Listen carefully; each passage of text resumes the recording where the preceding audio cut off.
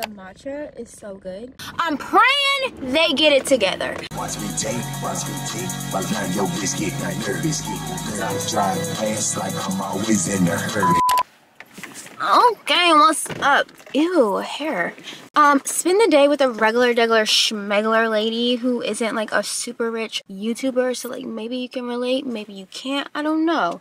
We're just gonna be running some errands. I need to go get my nails done because I'm tired of looking like a little boy. Go grocery shopping, and we're gonna talk about life, and we're gonna talk about how people be scamming on this app, trying to tell you how to glow up and knowing that it's not really gonna change. And I'm gonna give you my opinions of someone who's actually grown up and what I did to like take myself to the next level, and what I'm going to be doing to continue to take myself to that next level. You know, vibe with me. Okay, introductions. Hello, welcome to my channel. If you're new here, my name is Tiara, and I be creating all kinds of stuff. I don't know, I'm still trying to find my footing here. Just a regular schmegular 33-year-old woman just trying to navigate life. If that seems like your vibe, stick around, because I would love to have you. First up, these nails. I haven't even had a coffee. This is letting you know my priorities are like in order. Look at these nubs. Look at my little ashy hands. They're a mess. We gotta get them taken care of. I'm going to this nail shop. They disappointed me in the past. I'm praying they get it together. I'm praying they get it together. I have an idea in my head. I don't know if they're gonna be able to pull it off. I really don't know. I'm gonna pray. I'm trying to be optimistic today. You know, I am on my period, so like life is already like I'm hanging on by a thread. I'm hoping we can pull through.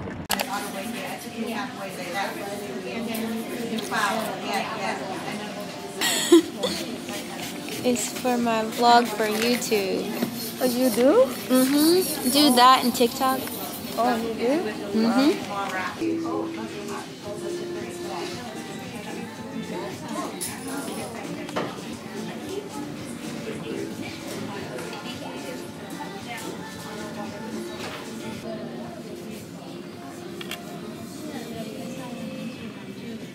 Try this one.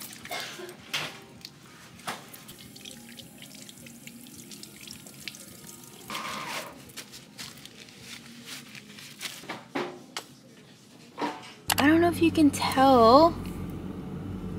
Okay. It's supposed to be like a cat eye. It's not really... They're not quite what I wanted, but you gotta do what you gotta do, especially in a small town. I think the photo or the inspiration, what I had, I think I'm just gonna, hold on. I think I'm gonna order that specific polish so that I can bring it to have exactly what I want. But I don't, the camera's not picking it up. It's looking more silver, but it's like brown. And yeah. I'll try to insert like a clip or something, but it's not bad. Let's go get a coffee because I have to go to, what is going on with my tire pressure? I think it's just because it's so cold outside. But I want to try a new coffee shop. Well, new, but newish, because we're not doing Starbucks anymore. So, and then I need to get on the road because I need to go to Sacramento to get my dog's food. Okay. Let's go. I was in here way longer than I anticipated, but it's okay. And it's always so funny because the older woman, like an older woman, will start off and it's like they're not really hip to what the girlies are wanting these days.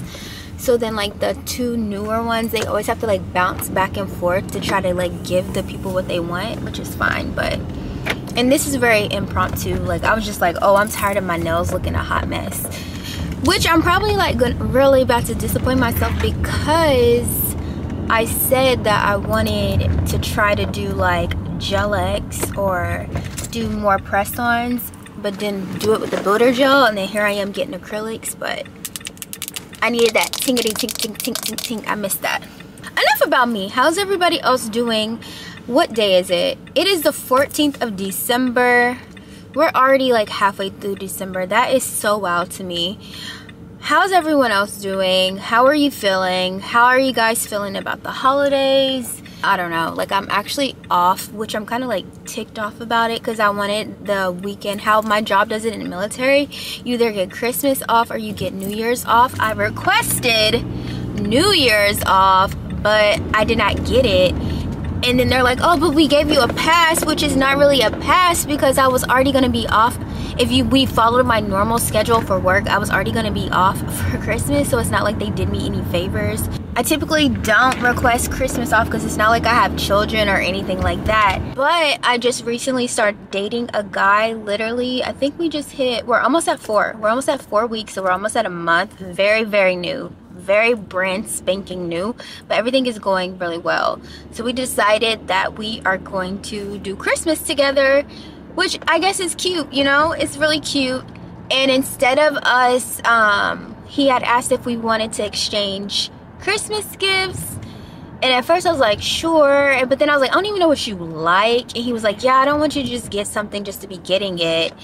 And then I gave him the idea like, hey, instead of us exchanging Christmas gifts, why don't we do something like the Angel Tree or Operation Santa, where we go shopping together and we buy Christmas gifts for you know, disadvantaged or lower income youth. So he was like, oh, that was a good idea. I think I impressed him a little bit with that. I think he was just like used to like being like, oh yeah, let's get the gift, like I want the gift. But I was like, you're right, we shouldn't just be getting stuff for each other just to be getting it. Like, we can just do that on our own. I think this will be like more meaningful. And we decided that we're gonna cook for Christmas, which will also be cute. I think we're like, we've chosen somewhat of a menu. We're picking and choosing like what we want. We have like the main dish, we're gonna do like some type of chicken. But we're also going to be making sides. And he's like, oh, we should make desserts. And I'm like, oh, sounding like work. So I'm probably gonna be like, let's buy the dessert. Let's outsource. Neither one of us are bakers. Let's not get above our heads, you know what I'm saying? Plus, we don't know like how I am in the kitchen. Like, I don't want nobody in the kitchen with me. Like, I just want to do everything, but we are trying to do it together. So this will be very interesting to see how we are together, like see what like gets on our nerves, like little quirks and things like that. So that'll be fun. But we're also going to be finalizing our menu for Christmas and discussing like when we're going to go buy stuff for it. So that'll be cute. That's it. Let me shut up a little bit and then I will see you guys at the coffee shop.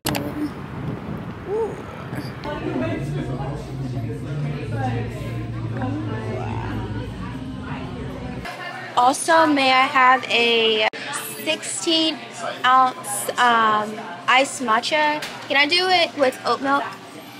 And can I get it sweetened with brown sugar? Yeah, absolutely. Do you want the sweetened powder as well as the brown sugar? How sweet is the powder? It's not like overly sweet, but okay, it's definitely like it's definitely sweet. But a lot of people like the sweetened powder with the brown sugar. Okay, then we'll do that then. What's your name? Tiara, T-I-E-R-R-A. Anything else for you today? That'll be it. Thank you. Do you have any plans for your day? Yeah, I got a lot of errands to run. Yeah? So I need a lot of fuel. Okay. You came to the right place. Thank you. First off, the matcha is so good. I did my classic order, matcha with oat milk flavored with brown sugar, and she's like, do you want the sugar powder or something? I was like, sure. Then I got a breakfast wrap. It's not really breakfast, but I'm hungry. Like, it got sausage, egg, hash browns, tomatoes, and like a chipotle. Yeah, I'm gonna spare you guys. I'm gonna run and get a battery. We're gonna come back. So it ain't no curtain. Third is on the wood. Ain't no scrubbing when I turn it. Watch me take. By the time your bitch get my nervous. Then I drive fast like I'm always in a hurry. Can you just take that one to the front office then? I have to give it both to the front office only then. That's fine. You can give it to them and I'll pick it up. DHA be getting on my nerves. Getting on my nerves. Let's go get my dog's food, y'all.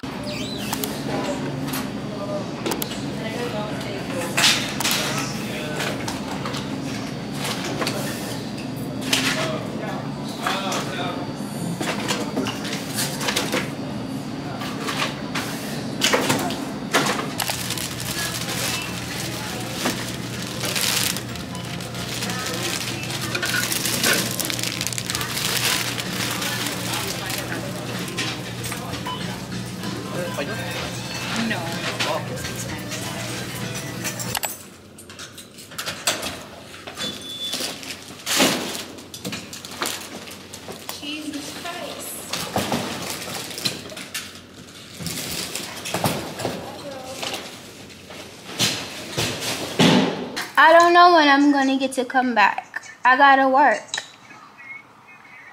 Don't look sad, but I'm gonna come back. I'm probably gonna come back in the springtime or summertime. So you're gonna come back Christmas break? No, I can't come back Christmas.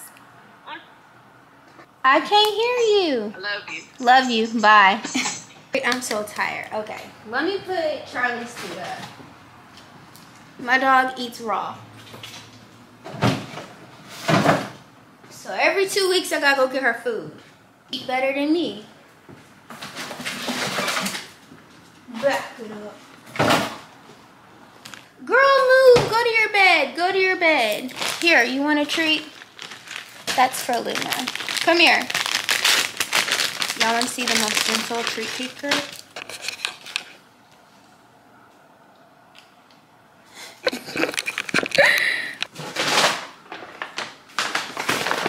And dehydrated. Yo, if you got Trader Joe's, get these coffee creamers. I always do the brown sugar, but they have a cinnamon bun one. I'm really excited about that one. Let me put my groceries up and then we'll talk and we'll chit chat and things. Let's get to how the girlies be lying to y'all on this here app. Every year around this time, everyone starts talking about, you know, glow up for the next year. You need to glow up for the next year. I had 5 steps to become completely unrecognizable, and it's all the same things. They tell you that you need to work out, you need to read Atomic Habits, you need to have a morning routine, and you need to drink green juice and things like that. And all of those things are cute little systems that you can set up for yourself, but it's not going to enact change. And that's why all your goals, settings, and things like that always revert back to what you were doing, because that is not like changing the root.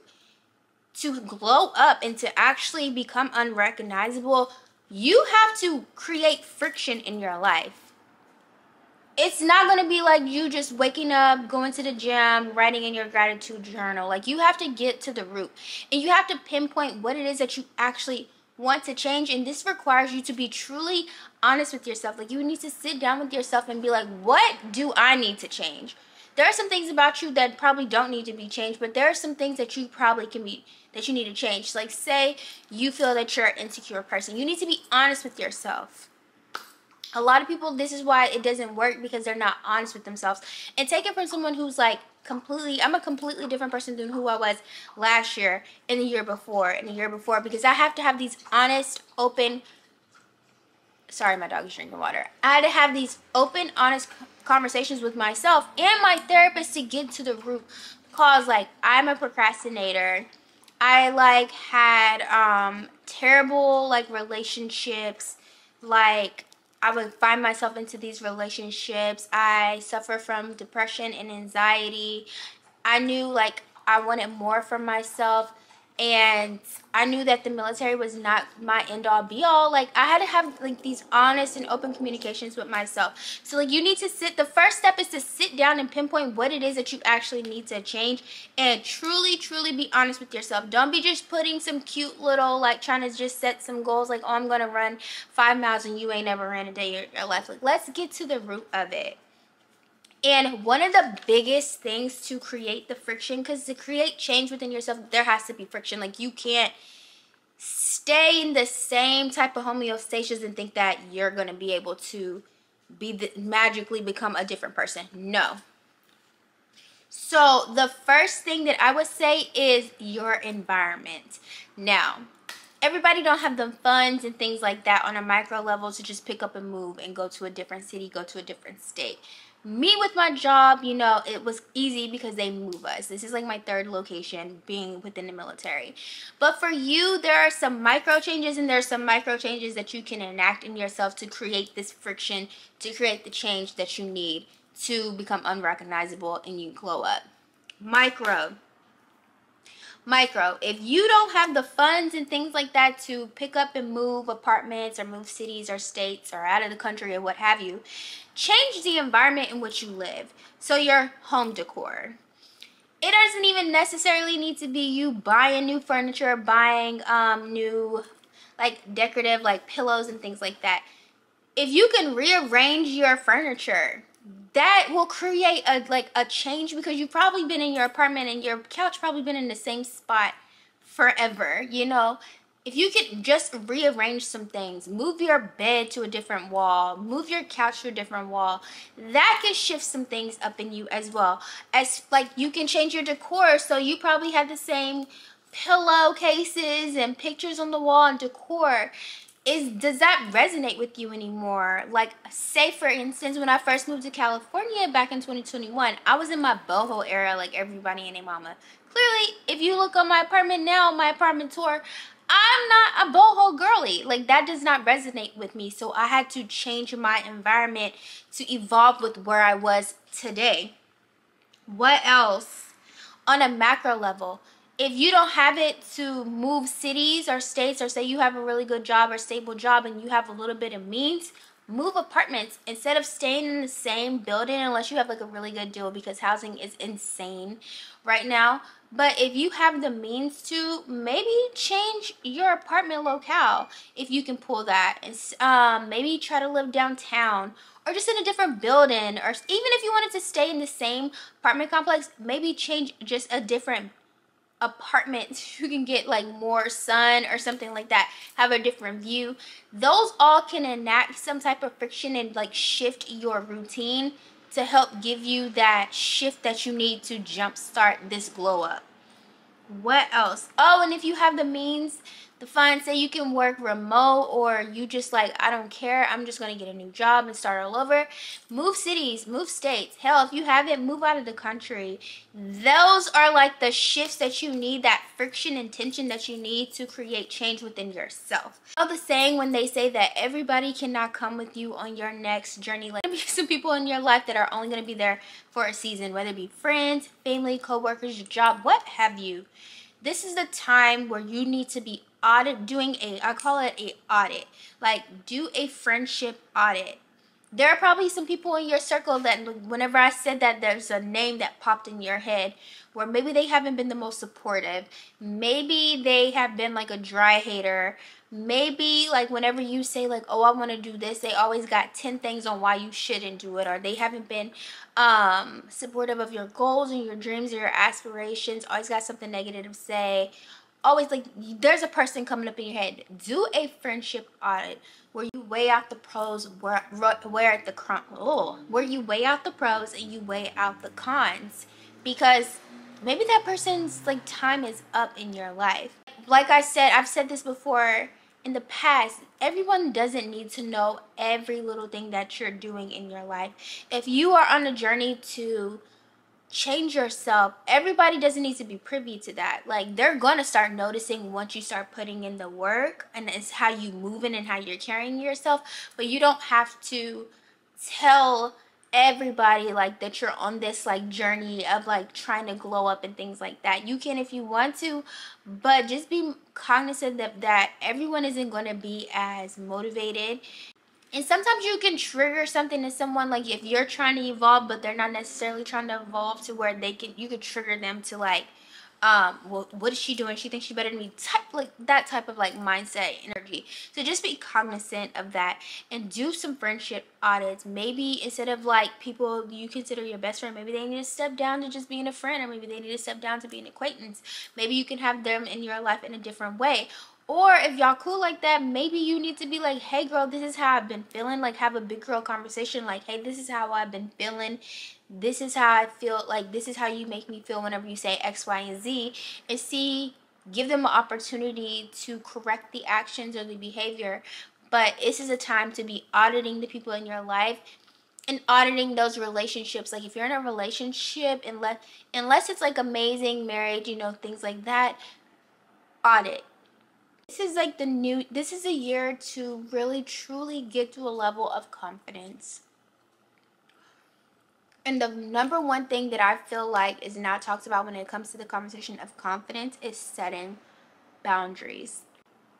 Nothing screams insecure than not setting boundaries and letting people walk all over you, talk to you any type of way, mistreat you, do whatever they want to do to you, because they know that you're not going to do anything, because that's your norm of letting people do all of those things.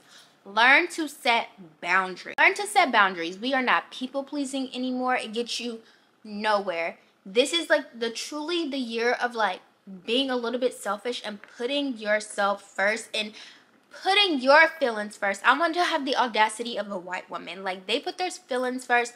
All of like that's how they move. Well, hello, that's how they move. Get away from her food, girl. That's how they move. Have the audacity of a white woman. Put your feelings and your emotions first. No more people pleasing. We're setting boundaries in 2024. Compare yourself to anyone else. The only person that you are in competition with is yourself from last year. Be better than her. Comparison is the killer of joy. Do not do that to yourself. You will always be in a spiral if you're constantly comparing your life, your progress, anything, your looks, what have you, to someone else. Do not do that. Like I said, the only person that we are in competition with is the girl or us from last year. That is it. Be better than her. And back to like, this is going to be like tied more into the boundaries. You need to check people the first time. Check people that cross you, disrespect you, mistreat you. Stand on business in 2024. If they said it and you felt a way about it, they meant that. So what you gonna do about it? That's all I got. I need to eat. I would love to hear y'all's opinions on this. Maybe I'll make like a more in-depth video on it to really like hone in and fine-tune those things. I'm about to eat. My man who ain't my man is about to call. This was like fun. Maybe I'll do more like hang out with me type videos like that. If you enjoyed it, consider sticking around. I love y'all. But yeah, I'll hit y'all. Hope you doing what you want.